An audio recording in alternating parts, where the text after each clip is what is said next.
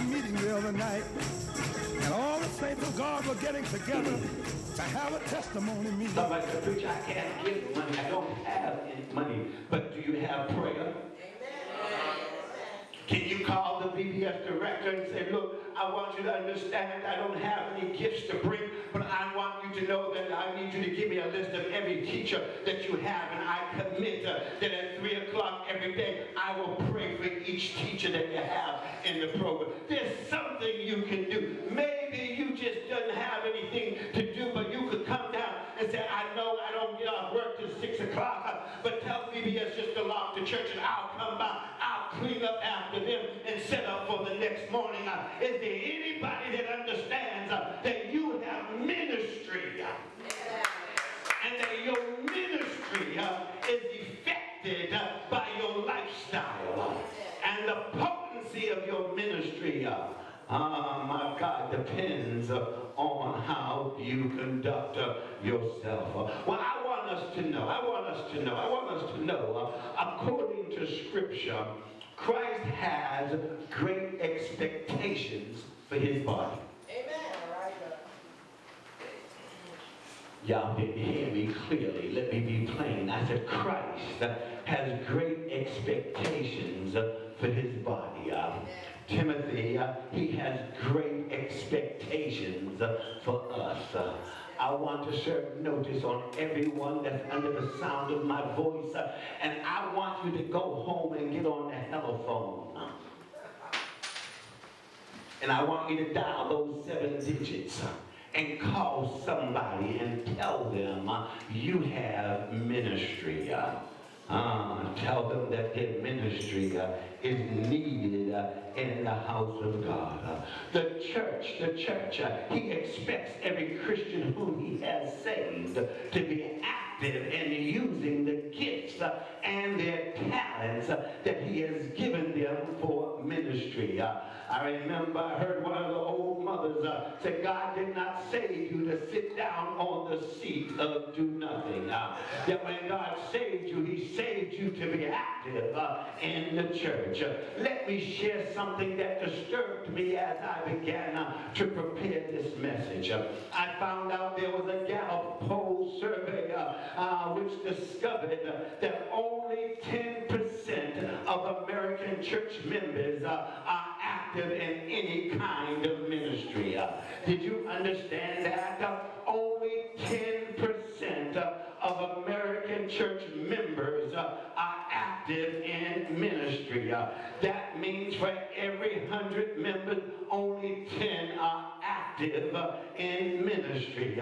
Well, the survey goes on to share some more disturbing news. They said, and 50% of the church members have no interest or desire to even become at all involved in ministry. They are simply content with coming to the morning worship service, hearing the preacher preach and the choir sing.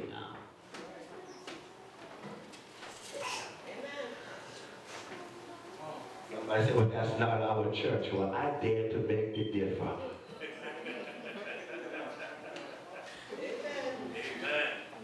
Check the number that we have listed in the roll as members and see how many of them are in active ministry. My God, let me encourage you, my friends. We have at our church, and Deacon Grace teaches it, the 301 class, and it's called Discovering My Shape for Ministry. Today I want you to look at what the Bible has to say about ministry, the importance of ministry. I hope that after today, anyone that is not in ministry will get in ministry. And those of you that are in ministry, that you'll be faithful to ministry. Because some people are in the choir, but they never show up for choir rehearsal. Some folk are in the choir, but they only do 2 out of 4 choir rehearsals. Some folk are in the ushers ministry, the nurses ministry, or whatever ministry that you're in, but your whole heart is not in it. Somebody give God a praise. Come on and celebrate God. Give him a praise. If you dare, give God a praise and proclaim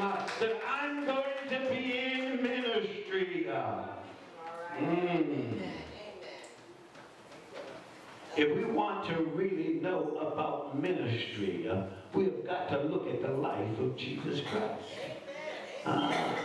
Do you understand? It was Jesus. I didn't make this up. I didn't make this up. It was Jesus himself that proclaimed, "For even the Son of Man came not to serve, but came not to be served, but to serve, and gave his life as a ransom." My God, what are we doing in ministry? We need to follow the mark of Jesus. Too many of us want to sit at the head table. Too many of us want to be the big I and the little you. But God is not calling the big I's or little U's. He's calling for us all to be on the same page. Is there anybody in the house that understands what I'm saying? Well, all throughout the New Testament, we see those who are involved in service. We see the apostles. We see ministers. We see elders. We see deacons. We see teachers. We see church members. And they all have this one thing in common. They are all serving in ministry. Well, if you allow me, I want to just take time to give you 3 points and then I'll be through. Well, you got to first understand that when we do ministry, we do it unto the Lord. Is there anybody that understands that your ministry is not to make you look good? Your ministry, I wish I had a praying church.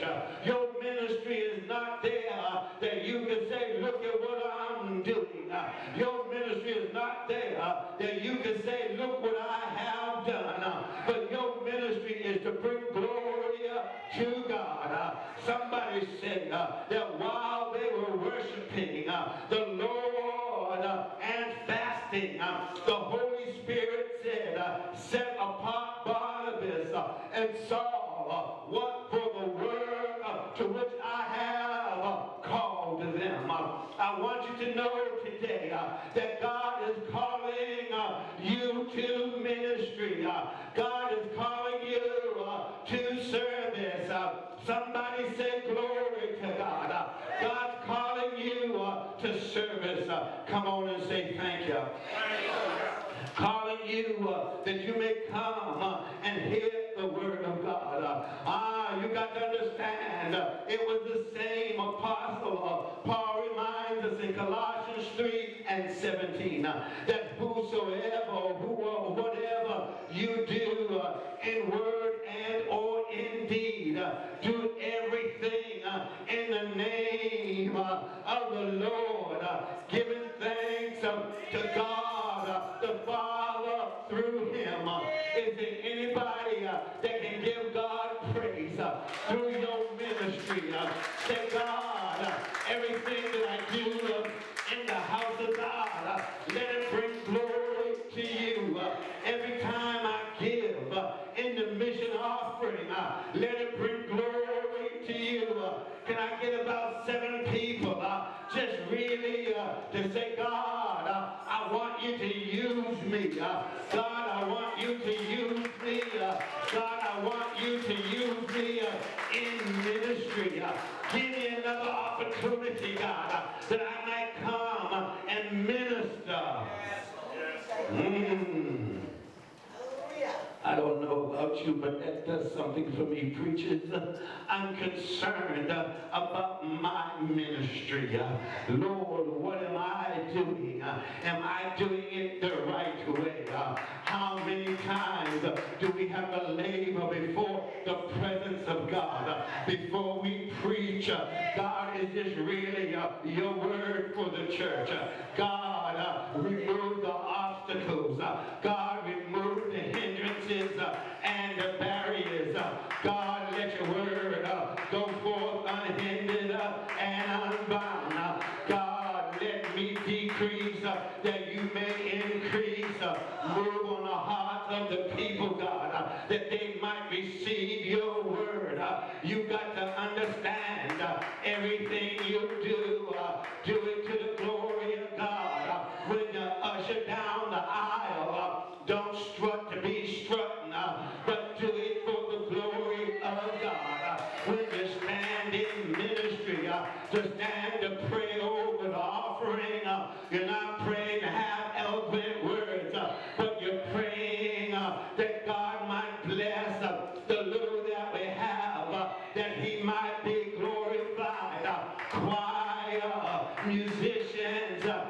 Every time you tickle the ivories, make sure you do it to the glory of God. Steppers, every time you step, make sure you step to the glory of God.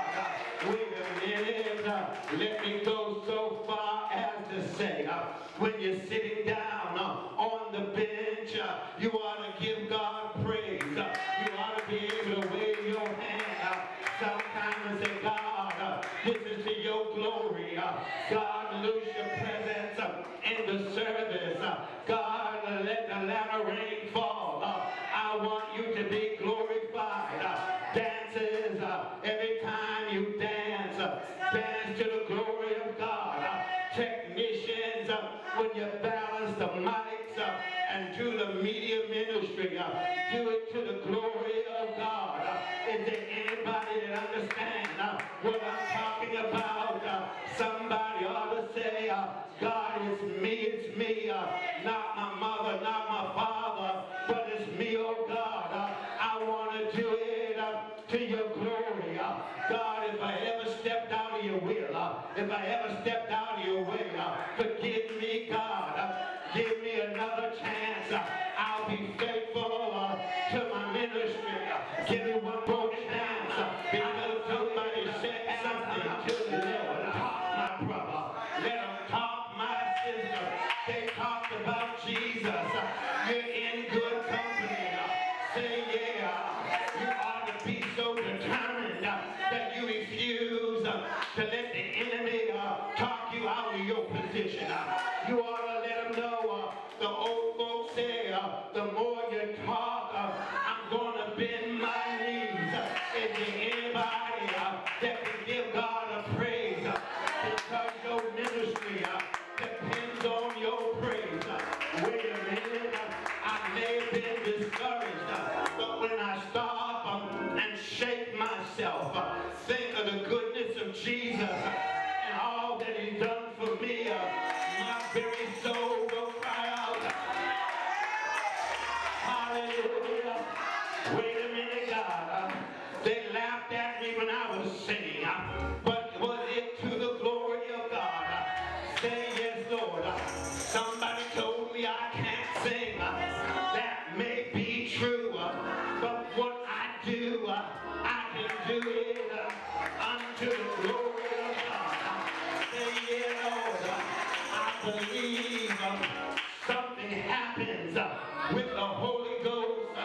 Say yes, Lord. When you think you can't do it, the Holy Ghost reaches down and stirs things up. He anoints the ear. Say yeah, Lord. That's why somebody can sing and the church is moved because it's done to the glory of God. Whatever you do in word or deed, look at somebody and say, baby, whatever you do in word or deed, do it unto the glory of God. Say yeah. When I get somebody that can proclaim, I'm going to praise him. When I get somebody to proclaim, I'm going to do ministry unto the Lord. When I teach, it's going to bring God glory. When I nurse, it's going to be to give God glory. When I sing,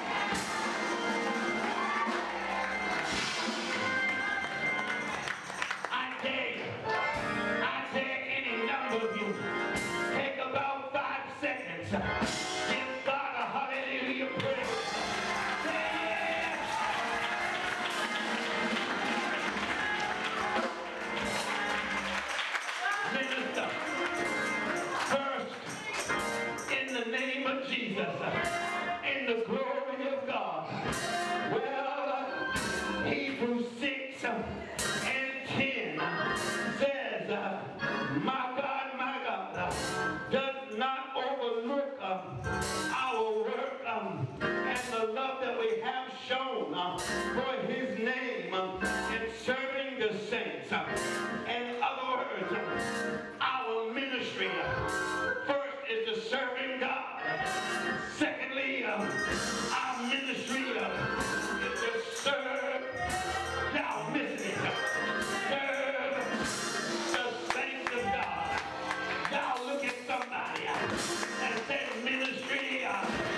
Say ministry.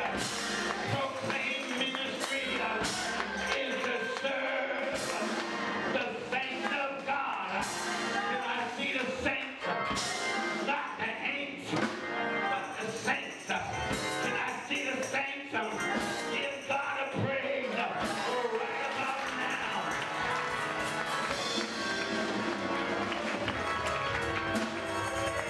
Serve, serve, serve the saints. Say yeah. Your ministry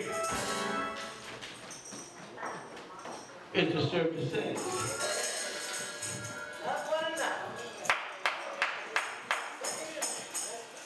We just get so casual. We stretch out before the Lord any kind of way.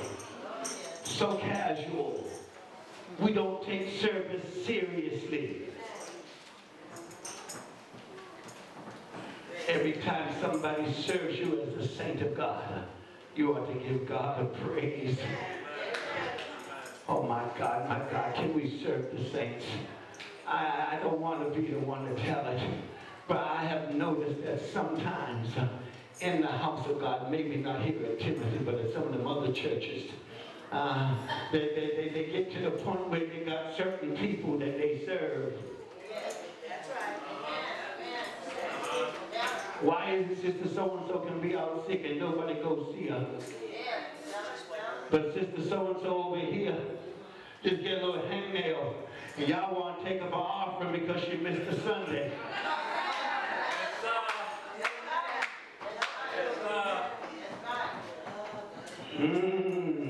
I double dog anybody just to give God away. We have got to serve the saints. Amen. Let me close. The third point comes from Matthew 5:13. He teaches not only do we minister to God, not only do we minister to the saints, but now we minister to the unbeliever. Somebody said, "Oh, preacher, why didn't you put the unbeliever first?" Because I can't be any good ministering to the unbeliever until I have first committed my life to the Lord. And then I got to practice on the saints. So I know how to get it right when I go out to the unbeliever. Can somebody say, "Thank you, God"? Does not the Word of God teach us? Can I just see the hands of the saints of God? Can I see your hands? Those of you that profess to be saved, can I just see your hands? Well, you are also known as the salt. And the Bible declares that ye are the salt of the earth. And you got to understand, when Jesus was talking about salt, he was thinking of it in the terms of how salt was used in his day and in his time. Salt was a preservative. Did you catch that? It preserves, it keeps. You ought to be able to keep and to encourage. Well, I started this message by talking about ministry. You've got to understand that your life depends on ministry. The way in which you minister depends on your lifestyle. Somebody say glory to God.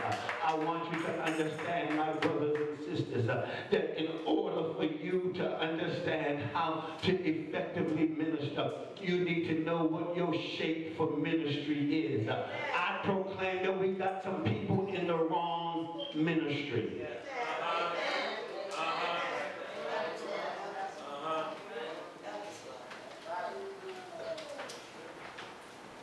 Just because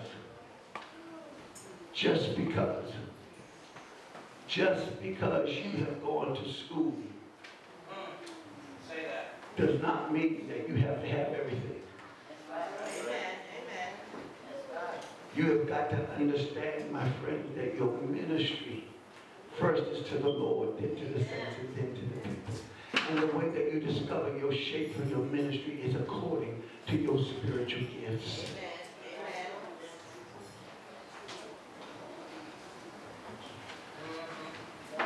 If you do not have the gift of hospitality, do not become an usher.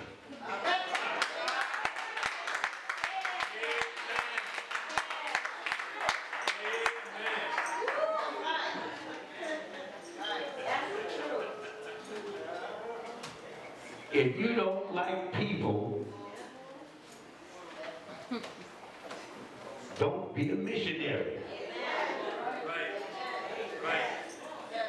You need to change your attitude. You go bring somebody that didn't hear.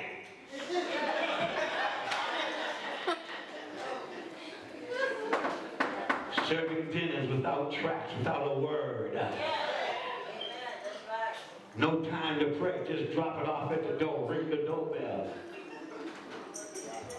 What about coming in, spending some time? Can I sit down? Can I pray with you? And it's not just the ushers and the missionary, it's everybody. Everybody. Everybody's standing. Everybody's standing. If you don't remember anything, remember you have ministry. And you know what's happening? Can I tell y'all something? God has given us some things to do, some ministries, and you know what? We ain't doing it.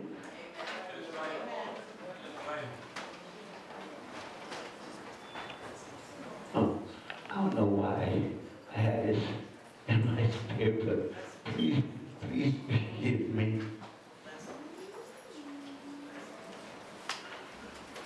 It takes an anointing to do anything in the house of God. That's right. When you don't have the anointing to do it, you get it done, but it doesn't glow.